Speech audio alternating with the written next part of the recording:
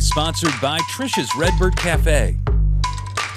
It's time to name News 18 this morning's Pet of the Day. Today's winner is Sir Presley. He's a dachshund who likes to lay on his mom when she's watching TV. I feel like we had another dachshund earlier this week. Yeah, well, it's been a lot of small dogs too. It has absolutely. been. You're right. And the names this week have been very unique as well. We got a stately fellow here, Sir Yeah, Presley. Sir All right. Presley. I wonder if he's been knighted officially.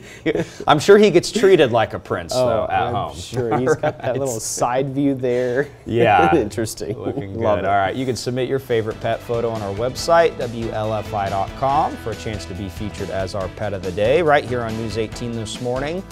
And there's still more News 18 this morning on the way. As always, stay connected with us on our website, WLFI.com. We'll be right back.